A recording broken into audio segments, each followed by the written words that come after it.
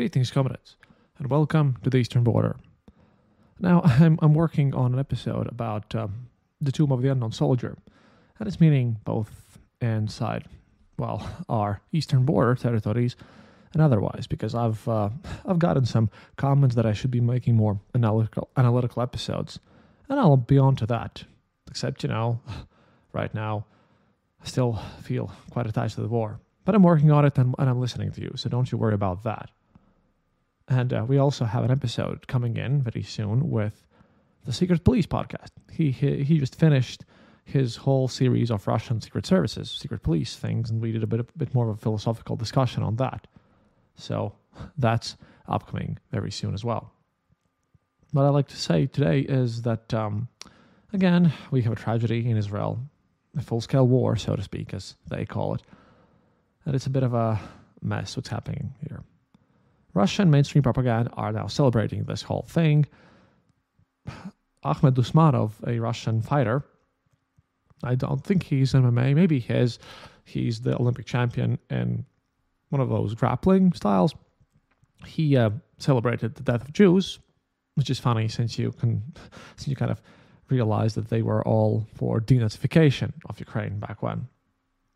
However, there are a lot of people, both in Ukraine and outside and everywhere else, who are just saying that Russia has somehow coordinated this whole thing. Mostly Russian opposition journalists. By the way, we'll get to them as well later on. I have a weird debate to comment on today. But I'd like to put this one to rest. Putin might do many things, but organizing Hamas attacks, he benefits from them, but I don't think he really did this specific one. See, the thing is, they did have fun little activities around with Hamas and with Taliban and everything. For one, Russia does not recognize Hamas as a terrorist organization, no matter what they have said before and everything. And they've been in official visits to Moscow.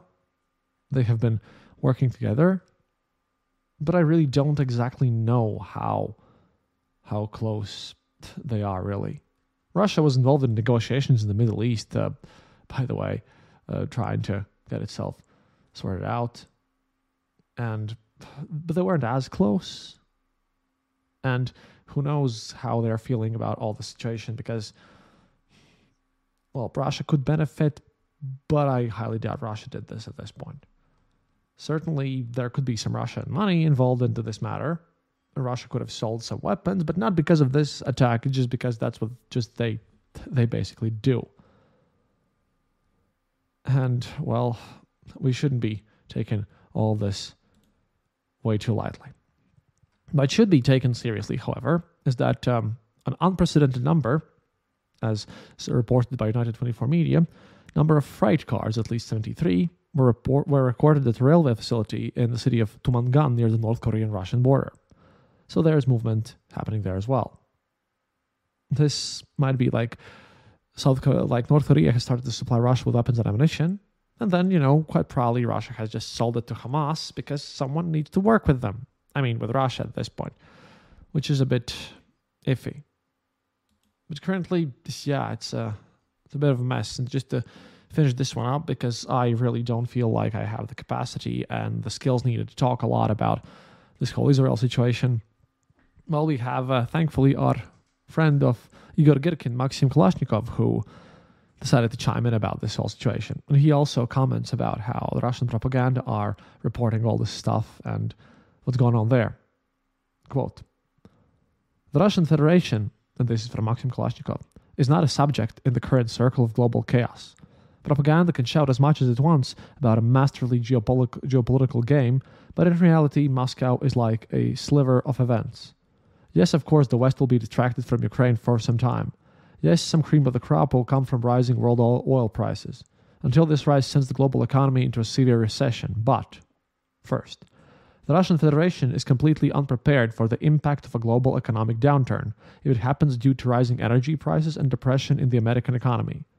Russian budget revenues will fall sharply, but industrialization, meaning the ability to live not only from raw materials, has not been carried out since 2000.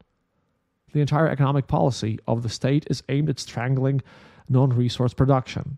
The release of weapons is an exception, but you can't go far with one weapon. With weapons alone, that is.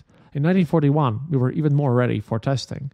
At least they managed to create a powerful industrial base and personnel. Now this is not the case, and demographically we have a complete Mariana Trench. The management caterers, the organizers of the failures, are in place. Plus the brewing crisis with migrants, which could explode in the face of falling commodity incomes. Number 2. The West's distraction from Ukraine is not accompanied by Moscow's ability to quickly defeat Kiev. That is, to quickly destroy its rear and turn the Ukrainian armed forces into masses who are deprived from ammunition, fuel, food, and control. The Russian Federation was unable to mobilize, create a system of military socialism with the GOKO state defense community. And it's not really either to suppress the air defenses of the armed forces of Ukraine with an air offensive campaign, paralyzing the enemy's rear, or for a large ground offensive. For this purpose, powerful and prepared reserves, equipped with everything necessary, have not been formed. In return, laxity, a sea of confusion, and an inability to jump out of a positional trap. Even the likely resumption of nuclear testing will not help here. Impotence, cannot be treated with plutonium. Personnel decides everything. If Iran can get benefits, then in the case of the Russian Federation, everything is much more sour. The exit from this sucking quagmire to some other position is not even planned. And then, of course, the traditional conspiracy theories from Mikhail Kalashnikov and his buddies, because, of course, he blames the United States for this as well. Why wouldn't he? Quote, even if we assume that the United States itself helped Hamas carry out Budyonovsk No. 2 in order to lead to the fall of the government of military general Netanyahu, because he obviously has no idea how the United States foreign relationships work, but whatever, and the establishment of a pro-American regime in Israel, there is also such a conspiracy theory. He stated that thing, except, in Israel, there's already a pretty much pro-American government. It's like in most places, so it's weird. But then he just presumes this is true, thankfully, not himself defends this. Quote, then, if this all is true, then is Moscow benefiting from this that much? No. If this crazy assumption is true, then the new government in Israel will begin supplying Kiev with 155mm shells and drones, which you see does not in any way make the situation easier for the Russian Federation. Well, I disagree here with Maxim Kalashnikov, but, I like to have someone from that side who was at least half decent to argue against me. I think Putin kind of thinks, well, let's just say this way, Putin definitely thinks he is going to benefit from this somehow. I'm not sure he will, but the idea is that Putin benefits in the sense that Putin believes he's going to benefit from this. And there is a bit of chaos, and some weapons deliveries might be delayed, and something like that. It all depends on how focused and careful we are everything. But carrying on from Maxim Kalashnikov, because he really has a long and interesting speech this time, quote, for woe to the underdeveloped. Woe to the one who, like a dragonfly, sang the red summer since 2000 without carrying out the industrial revival of the country. Did Stalin say in 1931 that the laggards were being beaten? Stalin on the tasks of business, and he then kind of quotes Stalin on the tasks of business executives, quote, in the history of states, in the history of countries, in the history of armies, there have always been cases where there were all the opportunities for success, for victory, but these opportunities remained in vain, since the leaders did not notice these opportunities, did not know how to take advantage of them, and the armies suffered defeat. So, that's the sort of idea. He's complaining that there might be some benefit to Putin, and I believe that there could be one, but again, it's either something very, very sneaky or something done by very much trickery, or that's something that can't really see immediately. Meanwhile, well, the usual thing happened. Vladimir Putin participated in the plenary session of the Valdai International Discussion Club's 20th annual meeting. By the way, it's also his birthday today, so that's fun. And Kremlin spokesman Dmitry Peskov said the president's appearance would be very meaningful and important. In his speech, obviously, Putin criticized the West and its, quote, influence on the world, and discussed his vision for the world order. He then answered some questions, everything on Prigozhin's plane crash, the claims that Russia had betrayed the Armenian people. So I wanted to focus on this, because he had this speech in brief and he answered some interesting questions, and this might help us understand him slightly better. And this is just in brief over here, because I'm taking the one from Medusa, instead of the one that's directly posted on the Kremlin's website. Because, oh boy, I'm not ready to read through all of that nonsense, as it was way too long and a lot of empty phrases there. But, thankfully my colleagues at Medusa have somewhat condensed it, so that'll be fine. Quote from his main thesis. When we first met at the International Discussion Club 20 years ago, our country was entering a new phase of its development. We used all our energy and goodwill to engage in the process of building a new, as it seemed to us, more just world. Our readiness for constructive cooperation was misunderstood by some as an admission that Russia was ready to follow someone else's path, ready to be guided by someone else's interests. All these years, we have repeatedly warned that such an approach would be fraught with the increased threat of military conflict, but no one wanted to hear us or listen to us. The arrogance of our so-called partners in the West was off the charts. The United States and its satellites embarked on a course of military, political, economic, cultural, moral, and value-based hegemony. What's a value-based hegemony? I do not know. The prosperity of the West was achieved by robbing the colonies for centuries. The fact that they do the same, obviously, it goes past way. It's just Moscow totally isn't. I will not even start with the hypocrisy. If you've been listening to this show for a long time enough, you probably understand all this. Carrying on. The history of the West is essentially a chronicle of endless expansion. To a degree, yes, and now we're up into space too, which is quite nice. There must be a response to the ever-increasing military and political pressure. Putin says, quote, I have said many times that we didn't start the so-called war in Ukraine. We're trying to end it. The war, which the Kyiv regime started with the direct support of the West, is already in its 10th year, while the special military operation is aimed at stopping it. Except it isn't, except there was tons of... again, I'm not going to debunk everything. You know better than me at this point. The Ukrainian crisis is not a territorial conflict. The issue is broader and more fundamental. We are talking about the principles the new world order will be based upon. Well, now, the West always needs an enemy. Russia is Western politicians' favorite topic. The Western elite are trying to make everyone who acts independently into an enemy, whether it be China, India, Arab countries, or Muslims. The United States imposes its security and economic decisions on Europe. Western colleagues, especially from the United States, instruct others how to behave in very insulting ways. Who are you anyway? If it makes you want to say, open your eyes, the era of colonial rule is long over. Well, he'd actually agree with Mr. Putin, except that he doesn't understand that his country is way much more colonialistic than everything else. And there was some Q&A questions about this whole situation. He was asked on militarizing the Russian economy, and he responded, quote, we've increased defense spending, not just defense, but also security spending. It has more or less doubled. It used to be around 3%, now it's around 6%. It's not true to say that we're overspending on guns and forgot about butter. Yes, you did. I'd like to emphasize that all previously announced development plans, achievements of strategic goals, and the government's social obligations to the population are being fully implemented. Except, of course, that's a blatant lie, but, whatever. Then he complains about West military aid to Ukraine, and that, as soon as any of that stops, Ukraine's done. But, I don't think it'll be kind of done everything. And he commented when asked about European Council President Charles Michel's statement that Russia betrayed the Armenian people.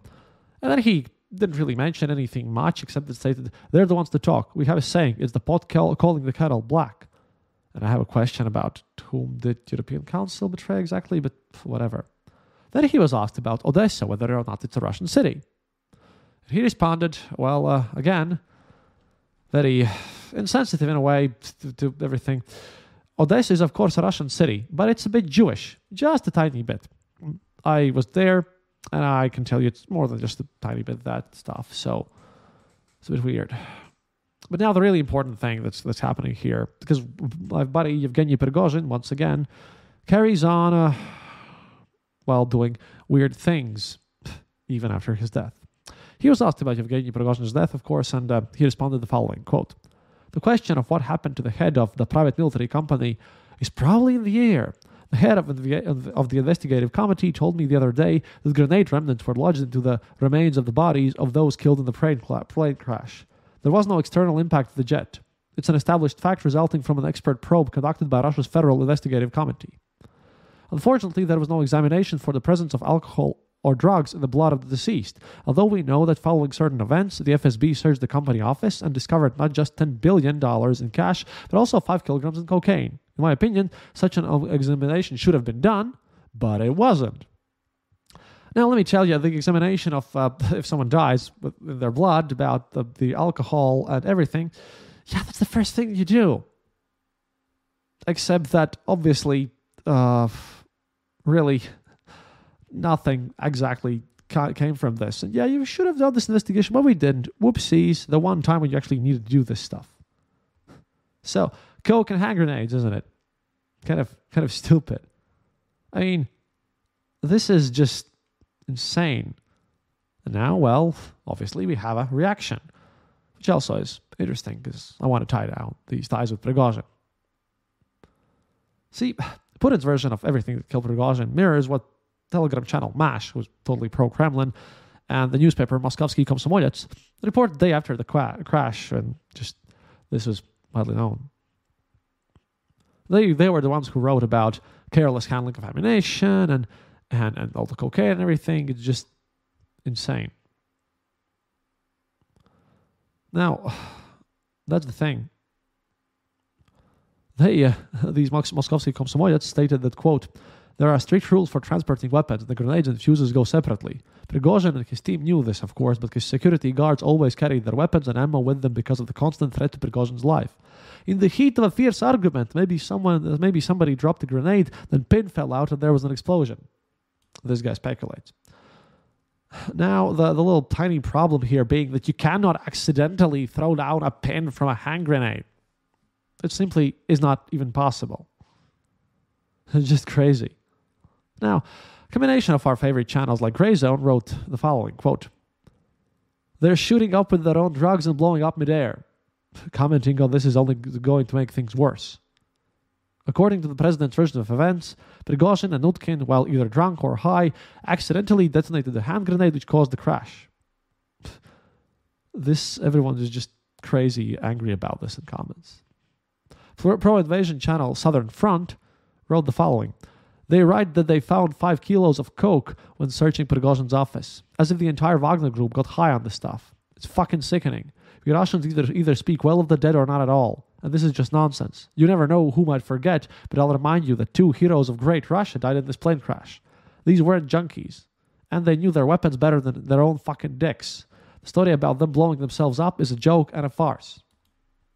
And, well, obviously, here is our friend Maxim Kalashnikov. Well, now everything's clear. 2 assholes, Prigozhin and Nutkin here, were playing with a grenade in a fight, and they pulled the pin or something. True, there was no examination to determine the content of alcohol and drugs in their bodies, although any detective or investigator, even in the wild 90s, would have done this. First thing.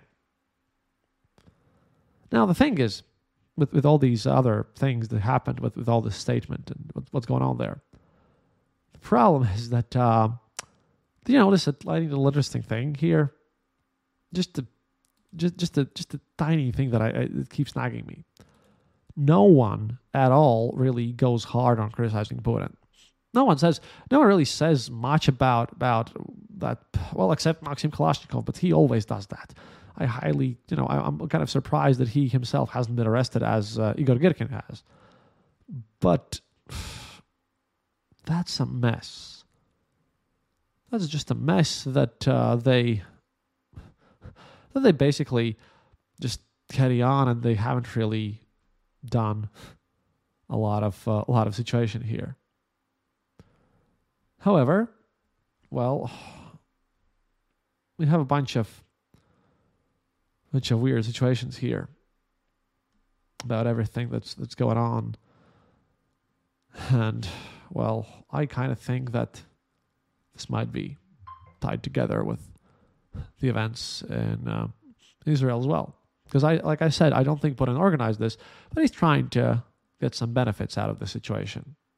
I wonder how he didn't make more anti-Semitic comments, knowing that he did so way before. And now to put everything else in the context, there was an Igor Girkin letter that I missed. I mean, seriously, I read those, but I somehow missed this one, and I read it today, and I hadn't put it on hadn't put on this one. I only put one about Karabakh, but I hadn't really mentioned this one. So I'll put this one in full because once again, hey, something new from, well, our best nemesis, Igor Girkin himself. Oh yeah, but before I do that, thank you to everyone who's our Patreon of our show. If you would like to support the show, please consider going to patreon.com/easternborder and, becoming our patron. And you can also join our Discord. That's not for patrons, just for everyone. Or if you'd like to just support the show with a one-time donation, you can just go to the easternborder.lv and click the donate button there. Note that in the easternborder.lv site and for my Patreons, all the shows come out without any ads. That is, well, without those little things that Acast likes to stuff in there, which, some people might find annoying. So, hey, it would be better for you if you just go and listen to that there and support the show, because I'm not a huge fan of my old ads as well. This came, by the way, the letter, which I'm going to read to you now because I still don't know much about the whole monetizing thing. But the letter that I missed was how Girkin on 29th of September analyzed the situation, the political one, and his situation with the fronts and everything. And, the reason why he wrote this was because of Putin's meeting with Yevkurov and Troshev and the statement of the Defense Ministry that the Defense Ministry has no plans for mobilization activities. And, additionally, this was written at the point where Girkin thought that the United States assistance to maintain Ukrainian combat capability would be kind of lowered, and that he noticed a narrowing and changing the directions of Ukrainian attacks, shifting efforts from areas where strategic successes were possible theoretically, such as Melitopol, Berdyansk, Mariupol, to the areas of Donetsk and Bakhmut and everything. Quote, the situation on the front at the moment, a strategic stalemate. Ukraine is unable to regain the lost territories with its own forces, while the Russian Federation is unable to clear the DNR, Kherson, and Zaporozhye regions from the Ukrainians. Actions of the Russian Federation. The Kremlin has decided with 99% probability to freeze the war until the elections, i.e. until March 2024. No actions related to a significant strengthening of the Russian Federation armed forces capable of seriously aggravating the social, economic, and domestic political situation in the country will be taken up until spring. The armed forces will continue their strategic defense on plus or minus existing borders, having as its only task to prevent the deep breakthroughs or sensitive operational successes of the enemy. The question of what will be the strategy for the next spring-summer campaign was put aside in the box of long-term problems. Perhaps in the hope of some events in the Ukrainian camp, which will ease the foreign policy of the Russian Federation. What if Trump succeeds or the like? That's what Girkin says. And he is commenting now on everything about US and NATO. I can easily skip that part, really, because, again, he really wrote this at the point where everyone thought that the United States will be basically just quit doing everything that needs to be done. And the part from this that I want to read is the following quote. The United States is more than satisfied with the continuation of a sluggish war with no preponderance on either side. The Russian Federation, Putin, is not ready to put everything on the line. Awesome. That's the way we planned it. Let him weaken little by little, then we won't be in a hurry. It's this position that explains the significant reduction in the amount of aid to Ukraine. Well, that didn't happen, so that's nice. However, again, he just shows the real fear that these pro-Z war patriots have with the whole war situation and how they feel that things are going to go. Quote, I assume that a major military success in Ukraine, which he puts in air quotes, seems unnecessary and even maybe dangerous for the United States right now, because it may provoke the Kremlin to raise the degree of confrontation and any decisive actions in preparation for the liquidation of Ukraine itself, because he thinks Americans want to destroy Ukraine in general. And here he's mistaken, because he's been sitting in the prison for such a long time. No, Russia cannot increase anything at this point. They can maybe sort of maintain what they have, but an increase seems to be very unlikely. And but carrying on from what he writes. And this may be in the long run affecting the situation in the United States and NATO itself, for which Washington is not ready now. Therefore, the logic is as follows. We will feed Ukraine a little at a time without scaring Putin, who is still relatively firmly seated and in control of the situation. We will give him the impression that we are close to surrendering Ukraine and are tired of war. When the time comes, we can easily ramp up supplies in a matter of weeks, while the Russians would need many months of preparation for a full-scale offensive. I believe the United States position is being lobbied covertly and overtly in the Kremlin by numerous supporters of reconciliation at any cost, i.e. surrender. All of them have stayed where they are. The official propaganda screams to the population of the Russian Federation that there will be no personal changes before and after the elections. And given the current situation, they should not be expected from the word to go. And then he draws some conclusions. The Kremlin has completely lost, or even deliberately ceded, its foreign policy initiative, and it's waiting for the weather, as it allows VIP officials to take it easy, or do nothing at all, which they do masterfully. In the United States, NATO is in no hurry to go anywhere, and no one is interested in the option of so-called Ukraine. For the coming months, probably for the fall-winter campaign, Girkin here predicts position battles without significant changes in the strategic situation. Individual operations are possible on both sides for propaganda purposes.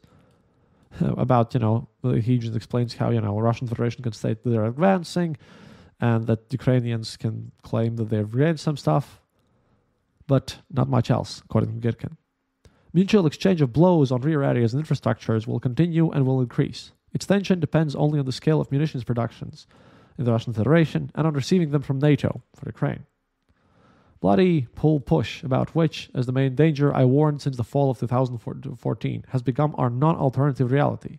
Unless a miracle happens, it will almost inevitably lead Russia to disaster and disintegration, in whole or in part. The reluctance of the Russian authorities to fight for real is understandable and justified, as it poses a threat to their power, which was clearly demonstrated by the so-called Prigozhin rebellion.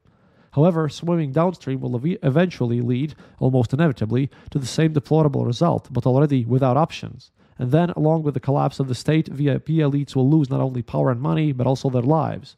If not all of them, then very, very many of them, however. They do not believe in such a thing from the word absolutely. In the internal political aspect, I predict a gradual strengthening of repression against all those who do not keep up with the party, and it does not matter from which camp. Until the elections, they will try to disguise it. After Putin's yet another triumphant victory, it can't be otherwise this time. Variations are possible, although we can't expect a brutal dictatorship either. Putin is not good at it, as he can do absolutely nothing more than, half measures.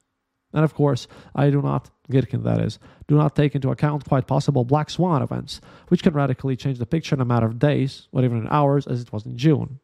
This was written, by the way, the day before the 40th anniversary of the murder of Prigozhin and Girkin. Now, there is a black swan event. It's in Israel, but Israel seems to be doing quite well and fixing everything fine. However, this is getting scary. More and more conflicts happening all over the place. More and more conflicts in the world and, more and more ruthlessness. I'm afraid that we're getting this being normalized. This has been entrenched into our culture and in our understanding to the point where it's hard to even remember and comprehend how it was like before. It's a bit sad, to be honest. There's not much that we can do about all the situation. Sadly, once again, I do have to say that this is going to be one of those decades that we just must somehow endure and keep informed. But like I said, I'll be doing my best, and I'll be also doing as much of historical episodes this year as I can, just to get my brain in order, be more healthy. So that should be fine. That's it for today. До свидания, товарищи. And as always, remember, happiness is mandatory.